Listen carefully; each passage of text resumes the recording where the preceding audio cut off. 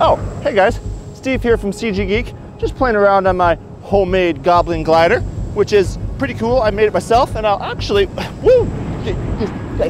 I'll show you how to do it yourself, because you can actually do it from home, because this isn't real.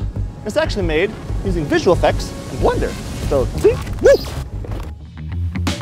Okay, and here's what you'll need to pull off some of this visual effects wizardry. So first off, you're gonna wanna film yourself where you can chroma key out the background. The most common way is setting up a green screen for 20 or 30 bucks offline and setting it up behind you, or you can film yourself in front of a blue sky, and the sky is often actually pretty easy to chroma out as long as you're not wearing any blue. And the third option, which I'm gonna actually go with today, is if you live somewhere where you get a ton of snow, you can actually use some of these tall snowbanks as a white backdrop that, as long as you wear dark or black clothing, you can stand in front of a snowbank and chroma key yourself out without that much work. Next up, to get that full 360 spinning around Green Goblin glider experience, you're gonna need to find like an old office chair. I pulled this one out and removed the back, so I have something that I can swivel on and turn all around. Then you want something that you can set on that office chair that will kind of spread your feet apart. Now, since I'm a snowboarder, I'll just go with a snowboard, but you could also use a skateboard or a wakeboard or a board. This is most definitely a bad idea. And definitely did not get the idea to make a video involving one of Spider-Man's famous villains due to the recent huge success of another particular video. Duh. Then with a solid color behind you and your camera locked off on a tripod, start doing your best goblin-y impersonation. I want to say thanks to MSI for sponsoring this video, because what I set up here is I actually used their Creator 15 laptop connected to my camera so I could be reviewing my footage as I'm filming it. For example, I can test out a quick chroma key on location to make sure that my footage will chroma nice once I bring it into my studio to start working on the visual effects. And what's awesome about MSI's Creator 15 line of laptops is that they have a bright 4K display. This one has a fast NVIDIA RTX 3070 mobile GPU in it and a big 100-watt battery. So it's perfect for on-the-go work. It was totally capable of doing all these visual effects right from the laptop, and it's just a super slim, portable, great laptop for working on things like 3D graphics and visual effects wherever you might be. To learn more, follow the link in the description for the MSI Creator 15 laptop, and you can actually pick it up on sale right now, so you might want to check that out. Also, I wanted to mention that again this year I am part of the MSI Creator Awards. This is a contest going on right now. I was part of it last year and it was a blast. You can win some incredible prizes, and there's a really fun theme going along with it. So to learn more about that, definitely check out MSI's Creator Awards 2022 with the link in the description. But now that we have our embarrassing footage captured in super high resolution, it's time to take it over to Blender and start doing some of the visual effects magic. Okay, so with the latest version of Blender downloaded, we're gonna jump right in. For starters, go new and choose visual effects. Here, go ahead and open up the footage that you just shot. Here we have the footage of me fumbling around on our homemade glider. So now we'll go ahead and cut out that background. So I'm gonna jump over to the compositing tab, and we're just gonna click use nodes, delete the render layer, because in this Blender scene, we're just doing the chroma key. Hit N to close off your properties tab and go Shift A, add in an input movie clip. Now you can go ahead and click that and your clip should still be there. So go ahead and choose your footage and then hit Control Shift, click to add in a viewer node. V and Alt V zoom in and out. So I'll hit V to zoom out a little bit here. And I found what worked best for the chroma on the scene is actually adding in an input, matte, and choosing a color key. Go ahead and drop this right in. Then for the color key, we're gonna grab the eyedropper here. We're just gonna try and select the most neutral color in the background here. One thing you wanna do is under color management, turn off filmic, change this to standard. Now you have a few options here for the hue, saturation, and value. This is gonna vary a little bit depending on your footage and what you're using as your backdrop. If you film this on a green screen, you might wanna use the 1-minute green screen tutorial that I posted with the link up here or there or down there. That'll show you how to use the keying node, which might actually work better for a green screen. But for a white sort of screen here, this worked best. So for my scene, I'm going to take the hue all the way up to a 0.9. This might depend a little bit on your footage though. You can see that cuts out a good amount of the white. Then for the saturation, you can go a little bit with this, but you can't go too far or we'll end up cutting out too much of your character. So for this, I want a 0.2. And then the value, you can go a little bit higher, like a 0.3. Again, play around with these, but as you can see, that did a pretty solid job of taking out most of the white around me. Now there is a few pesky little spots that are still remaining here, and how to get rid of those is really simple. I'm just going to duplicate the keying screen. I'm gonna take the values here way down to a 0.3, 0.1, and 0.1, so this one is not as strong. And then for the keying color on this node, I'm just going to select one of these pesky spots. And if I go to that, you can see that it's actually removing all of those individual spots. So now all you have to do is add in a color mix, drop it in there, change it to multiply, and multiply these two images together. And you'll want to choose the matte and not the image output. Now what you want to do to see results on screen here is go Shift A, add in a converter, set alpha, drop this right in, and then take the original footage as the image and use this multiply node as the alpha. We can do a little bit to clean up the edges though of this mask. If I zoom in a little bit, you can see it's a little bit jagged right now. So what I'll start off by doing is adding in a filter, dilate and erode. I'll drop that right in there. I'll give it a distance of -1. But it's also a little harsh, so I'm gonna go ahead and add a new filter. We're gonna choose blur. I'll set this one to fast Gaussian and give this a value of 3 on the X and Y. So then there's one more step that we can do here, and that's by duplicating our dilate and erode node, dropping it right in there. This time changing it from step to feather and leaving it at a -1 distance. And that's looking pretty clean. Now on to the masking step. So jumping over to the masking tab here, we're gonna grab our footage in the background there. And I'm also gonna go ahead and close the compositor window there, as that's just gonna be slowing us down. Now I'm gonna make 2 masks for this. The first one is gonna be removing. So I'll just name this one remove. And this is going to be the base mask all around my character. So to add in a mask, I'm gonna hold down Control and left click. Yep, that's right. And this is going to be a pretty simple mask. I only really need 4 handles, so I'm just moving around my character, clicking 4 times, dragging out a handle. And then with the last one, you can select the first handle that you added there and go Alt-C to close that off. Now what I'm going to do is I'm actually going to cut off the boots that I'm wearing because I found that it's going to work best to just CGI the boots instead of trying to keep your own boots masked into the scene, as that would be a lot more difficult to get them to blend in with the glider. So the cutoff line on your mask is actually going to be on top of whatever shoe or boot you are wearing when you filmed your footage. And then just go ahead and position the handles around your character. Then enable automatic keyframing, and also it's time to set the end time to your timeline. So I have approximately 680 frames here. Then with automatic keyframing enabled, you're just going to start scrubbing through every 50 frames or so and adding in a new keyframe by moving your handles to make sure that your character is still in it and the boots are still being cut off. But once you have that done, you're going to add in one more mask. So I'm going to go ahead and click the little button here to add in a new mask. This one we're going to be calling add.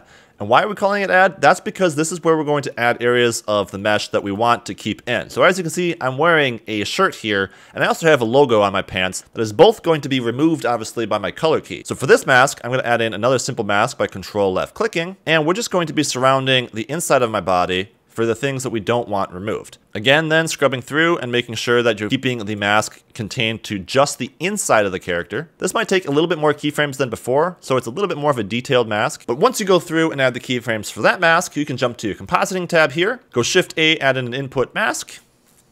We'll start by adding the remove mask, and we'll go Shift A, add in a color mix node. Drop it right after your last dilate and erode node here before the set alpha. Change it to multiply and drop it right in the bottom. And if you have your mask properly set up, you can see that we now have our character without all the random junk around the outside. Now, if you need to bring back any information that's being removed from your character, you can go ahead and duplicate that mask, switch this one to add, go ahead and duplicate the multiply node, switch this one to screen, and connect this to the bottom. And that brings back the details in ourself that was being removed by the chromo key. But that's it for the masking phase. Now you want to go ahead and save out your mask as an image sequence. So you're going to go ahead and just pick an output location here, choose PNG. Once that's all set up with an output folder and your render settings are the same here with the frame rate and the resolution, then you can just go ahead and go render animation, and it will start rendering out all of those frames as an image sequence. Now we need a glider to fly around on. So you can either download one for free, like I did for my test scene. I got this one off Sketchfab. There'll be a link in the description. Or even better, you can create your own 3D glider. How? Well, here, I'll show you. All right, so here we go. How to create a quick and dirty 3D glider. Tab into edit mode on the default cube and Control R to add an edge loop. Toggle on the X-ray vertices option and hit B to box select and X to delete all the vertices on the left. Then jump to the modifiers tab and add in a modifier, mirror modifier. Choose clipping and scale that down along the Z and along the X, and scale it out along the Y. Grab those edge vertices and pull them around to start creating a sharp, kind of cool sci-fi looking object. Then grab one of the faces and hit Shift D to make a duplicate of that face. Scale this one up along the Z axis and extrude it out. Give us some kind of cool sharp edges here. Let's go ahead and grab another face now, duplicate it, scale this one up a little bit. This will be the main wing, so we'll make it larger along the Y axis. We can add an edge loop to the middle of this one. Jump into top view and finding a shape for this wing that looks kind of cool. Then jump into front view and making sure you're rotating it to give it that glider curve. Here we'll duplicate another face, make another sort of sci-fi wing shape thingy. Add an edge loop along the edge to give it sort of a blade look. Then keep positioning these low poly chunks together to make the shape of the glider. Then just play around with the rotation on some of these wing pieces to get kind of a cool looking shape. Here we'll select a face underneath and inset it, hitting I. Then grab the vertices and double tap G to slide them into more of a square shape, grabbing that face then and extruding it out. Then you can grab the face inside of that hole, rotate it and extrude it out to create a pipe kind of connecting the wings along the bottom of the glider here. We'll duplicate another face to create another sort of jet engine on this bottom layer of the glider. Then duplicate duplicate another face on the top. This will be where the feet rest, so scale it down to a good foot size. Then just extrude some vertices for a super quick and dirty toe strap. Here you can duplicate it and move it up for the heel as well. That gives us some foot straps so you don't fall off this hunk of junk glider. Okay, added a new modifier. This one will be a subdivision surface modifier. Change it over to simple and then change the viewport and render levels up to a value of around 6. Now jump into the material tab, and here we'll make a few new materials. Also make sure you jump over to your render engine and change it from Eevee over to cycles. Now back in the materials, this is important. Scroll to the very bottom and choose the settings option. Under displacement, change it from bump only to displacement and bump. Now you can split your window and open up the shader editor on the left side. Here we'll go Shift A and add in a displacement node. Connect the displacement to the material output. Then with the displacement node connected, hit Ctrl Shift T. Of course, make sure that the node Angular add-on is enabled in the preferences for this shortcut to work. Now we're going to open a texture. These are some cool glitch displacement textures I found off the internet. Link in the description. I'm going to use image 24 for this one. Now in edit mode, grab a portion of your mesh by selecting a vertex and hitting L to select the whole object. Now hit U and choose Smart UV Project. Click OK, and now you can assign the material you just created to that object. Take the displacement strength down to something smaller like a 0.04 or 5. Then in the mapping node, select the scale X, Y, and Z and change this to something small as well like a 0.25. Now you can see we're getting some cool sci-fi displacements on that object with hardly any work. And you can change the X location value on the mapping node for some variation. For a little bit of color, you can connect the texture to the base color on your principal shader, then add in a new node, this one a converter math node, dropping it right in there, changing it to a multiply, and giving this a value of about a 0.2 or 3, just to take down the intensity a bit. Now change the value of the metallic to 1 on the principal shader. Now you can go ahead and select other parts of your mesh, hit U to Smart UV Project, and assign the material to these areas as well. Selecting and assigning this material to any of the objects on the glider that you think should have some cool sci-fi displacement. Now one more material, select everything on the glider that doesn't yet have a material and unwrap it. For this material, add in a node. This one will be a bump node. Connect the normal to the normal on the principal shader here, and select that bump mode and Ctrl Shift T for another texture. I'll open up another texture for that bump. This one will be image 12, and change it from the strength to the height input on the bump node. Take the strength down to something like 0.3, and the scale on the mapping node down to about a 0.3 as well. Give this material full metallic as well, and maybe a little bit of a darker gray color. And take the roughness down a little bit on the principal shader for some more reflections. Now for some glowing lights on the glider, inset a few faces underneath the glider and select those faces, extrude them out, and with a new material, assign it to it. For this new material, it will be an emission shader. The strength will be something strong like 20, and the color will be a nice green goblin-y color. Make sure it's assigned to those faces because come on, that's starting to look good. You can duplicate a few faces on the front here and assign the material to it as well for a little bit of extra glowing LED lights. Go ahead and inset the faces on the end of the wings and assign this new color to it as well. Definitely want some of that glow on the underside of the glider. One more for the back of the glider here, and then maybe a small LED light strip along the front. Now you're going to want to do the boots of your character on the glider, CG as well. For this, you can either download this 3D photo scan model from the internet or photo scan some yourself using some of the tutorials on CG Geek. Just make sure the quality isn't super high on this photo scan by adding a decimate modifier and taking it down to about a 0.1 value. Then you can go ahead and position the boot and the straps that you added to your glider. You'll likely have to tweak the toe cap, so enabling proportional editing and then just pulling those around to fit the shape of the boot you're using. Then Shift D to duplicate the boot and SX-1 to flip it along the X-axis for the left side. And that's looking pretty dope. I didn't show this on screen, but you want to grab both of your boots, then the glider last, and hit Control P to parent it to the object, just choosing offset. And there we have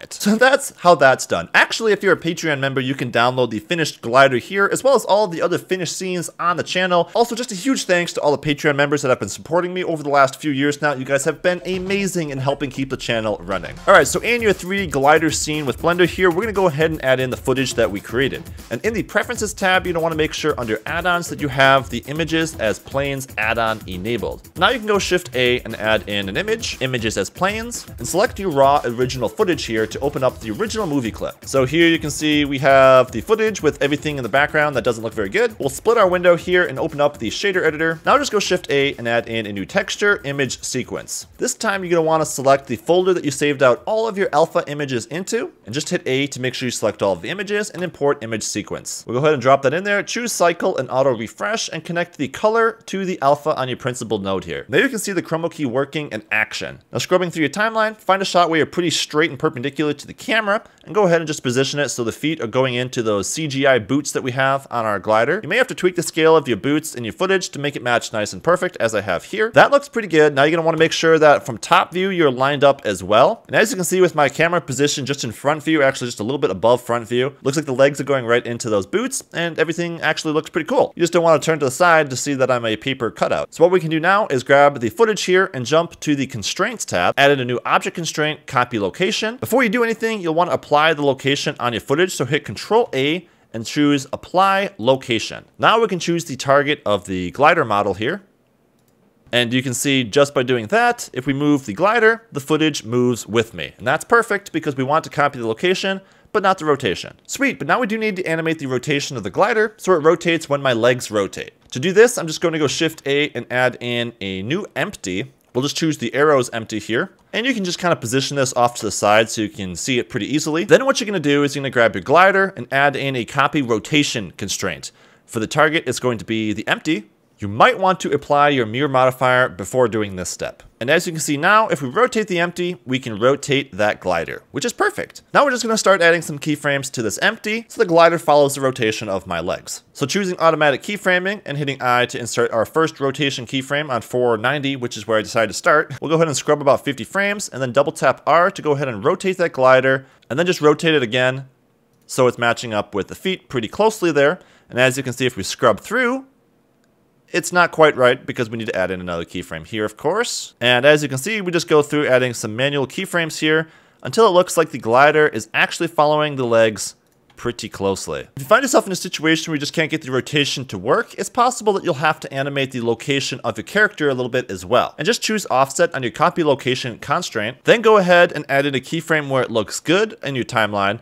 Scrub along to the point where it needs to be moved a bit, and then you can add a few keyframes to this if necessary to position your character right over the boot slots on your glider. And now once you have all the keyframing pretty tight for the rotation, you can go ahead and add some keyframing to the glider itself. Just jump to frame 1, grab the glider, move it right out of the scene there. Also jumping from top view, you can pull it closer and further to the camera to an extent. Then you can just scrub forward till it looks like I start turning on the glider and pull the glider across your scene. Maybe I kind of float back this way then.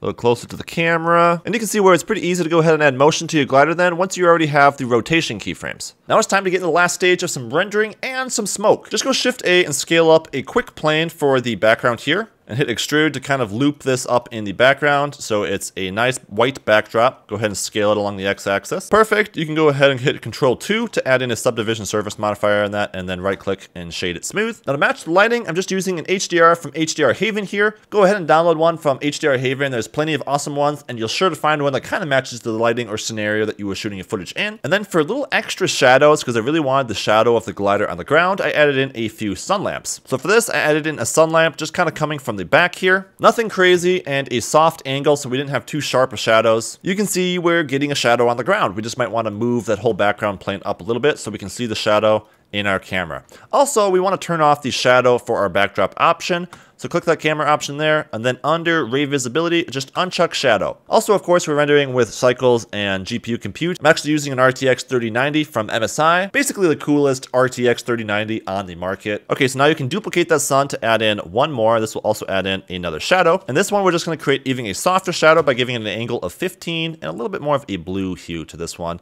Little less strength as well. We'll take it down to about a 0.6. Also, you might notice that we have some shadows on our character. We can fix that real quick. Under the materials for our video footage, you're just going to want to take the color and make that an emission shader as well. And take the strength down to a 0.5, which I found matched the footage pretty closely. But this way, you're also still getting a little bit of the lighting that you're adding to your 3D scene, which just helps to match the visual effects a little bit closer, I found. That's looking pretty cool, but we really need to add a little bit of smoke. And I want the smoke to be emitting from a few different spots on the back of this glider. So starting off, I'm going to place the cursor right on this wing.